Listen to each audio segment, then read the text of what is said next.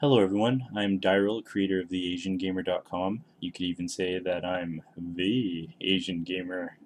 Ha ha ha. Aw. Well, before we start, just letting you all know that this is my first time voicing a tutorial video, so forgiveness please if I speak a poor English to you. I can't even properly mock Asians, how sad is that? I'm also sorry if the ads around the site are a little distracting. That's just how we're able to pay off some of the research development and hosting costs. The intent of this video is to cover basic usage of our Diablo III damage calculator, which seems to have become pretty popular over the past 3 weeks. Estimates say about 100,000 people have seen and or tried the calculator, and about 30,000 of those people have even saved profiles stored in their browser. For now, the damage calculator is sticky on the home page, but in the event you don't see it on the home page, simply click the menu link labeled Damage Calculator at the top menu to be redirected to it. And if you're feeling bored, you could also read one of our blog articles around the site. We usually post random reviews, assorted news, just about anything we find interesting to write about. Well, if you've been here a few weeks ago and haven't been back since, we've made a lot of renovations to our damage calculator. We added the option to expand height under each step to allow more user control over what they want to see.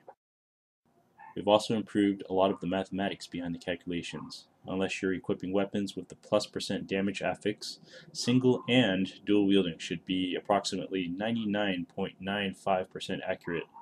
There are also little tooltips under most header sections that you can mouse over. I have conveniently drawn huge, ugly blue arrows indicating which stats you need to worry about. If there's no arrow pointing at a particular affix on an item, as Donnie Brasco would say, forget about it.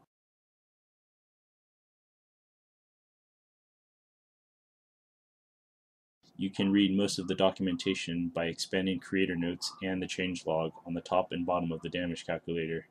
It may seem a little overwhelming at first with the huge grid of information you need to input, but trust me, it should only take about 3 to 4 minutes to set up. Once that's done, just save your profile and you're good to go for next time.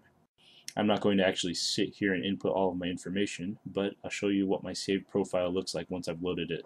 Here are my weapon stats. Currently I use a one-handed weapon and a shield, so the offhand weapon section is blank.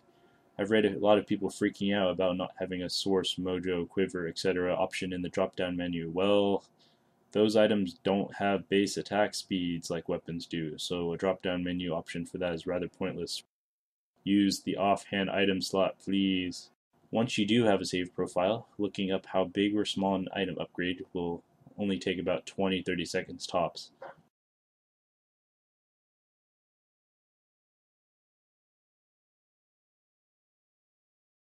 I'm also going to show you one of the possible applications of this calculator. Let's look at this overpriced weapon here in the Diablo III auction house. Vanquishing Heaven Hand of Conflagration. Well, it's a fist weapon with 386 minimum damage, 889 maximum damage, and 11% increased attack speed. I'm going to select the fist weapon, input all the information, clear out the crit damage that was on my previous weapon.